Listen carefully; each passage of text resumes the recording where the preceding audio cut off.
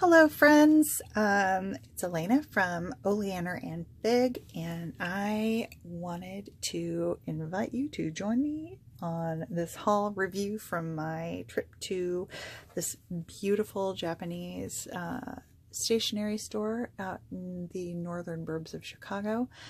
I feel like I'm just going to slaughter this name, and I don't mean to be disrespectful. I think it's Kinokuniya. I would love to be corrected on that. I feel horrible, and I don't mean any disrespect by not knowing how to properly pronounce it. Anyway, it is inside of the Mitsuo Marketplace in Arlington Heights. You just go in, and it's right to the left as you enter the door. And it's one of my favorite places to go and haunt for fun and interesting stationery wares. So without further ado, I always buy one of these bags when I go. They're handy. They're like $5.99. They always have really cute illustrations on them. So that is the first treat. Right when I got in the door, okay, I'm a grown-ass woman and I don't often go in for cutesy, but I mean, it's cute. This is so cute. Anyway, I have a cat named Edgar who looks just like this little guy. And, you know, my traveler's notebook didn't have a charm on it. And, you know, this was there. So, yeah. Anyway, yada, yada, yada, charm. Picked up this pen holder to go on said notebook because I currently do not have a clip for it. So I thought that was cute. Coffee. My oldest daughter works at Starbucks, so I'm all like, Starbucks mom. So there. Now, possibly the most uplifting yet horribly devastating message I have ever seen on a notebook, but so it is Petite Journal. Let simple and old-fashioned traditions stay with you while ordinary things have been disappearing in the world. So, you know, keep that in mind as you make your to-do list. This will go in my little traveler's passport size that I made out of a vintage Louis Vuitton planner, and I'll show that in another video because I think it turned out kind of cool. Anyway, love this paper, by the way. The Portfolio notebooks have beautiful, beautiful paper that really is a joy to write on. So there's that. This is a new one to me. I haven't seen this line before. Maybe it's been out for a while and I've just been under a rock. That is entirely possible.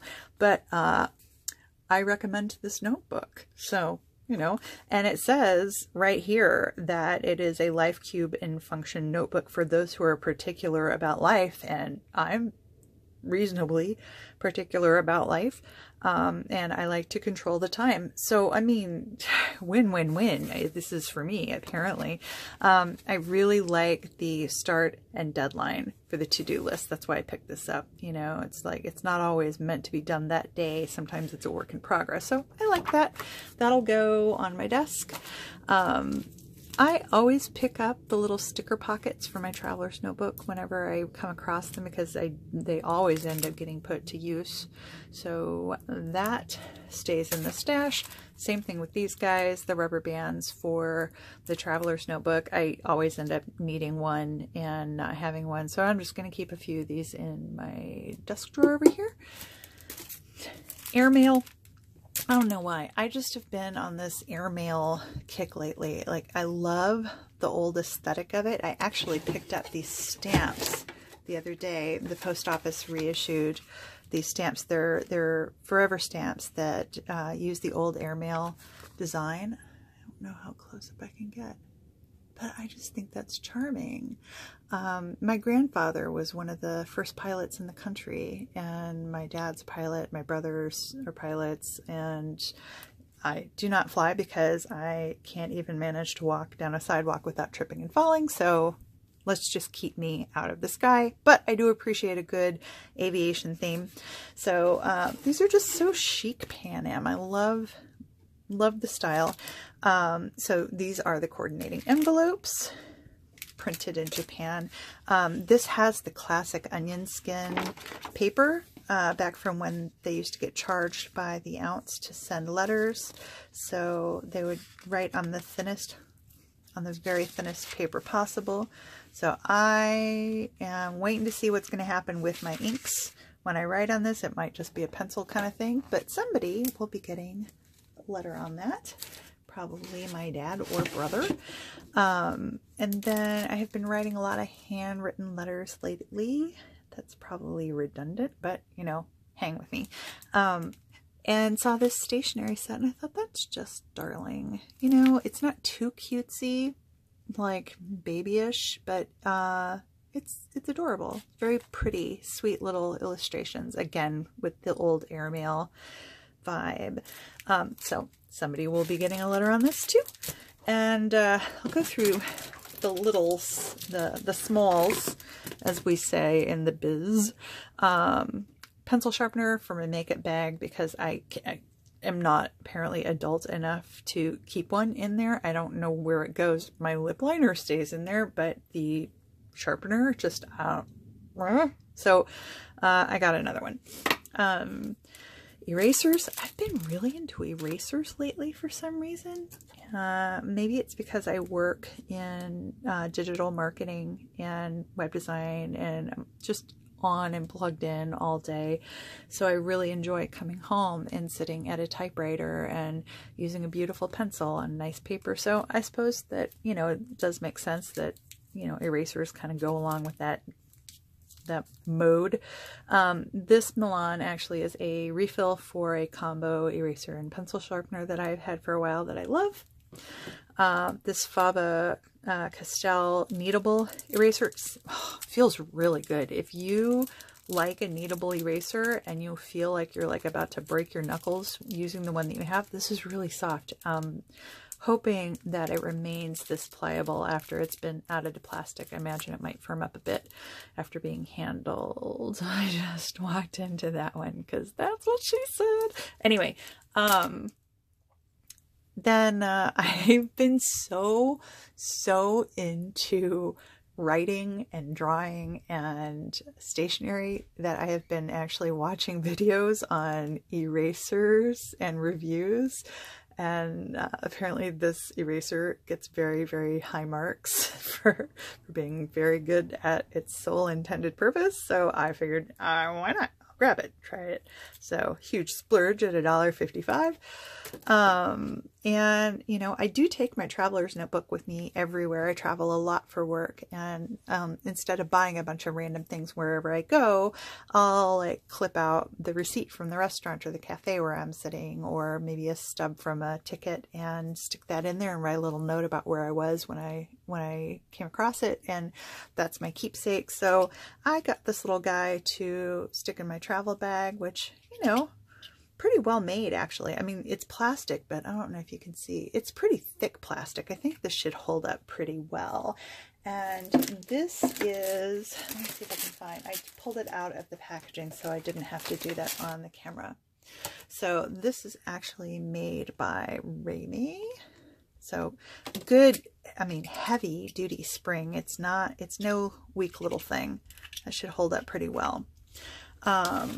And then my other new favorite is this Uni by Kurotoga advanced pencil, and I have the other one in the aluminum body.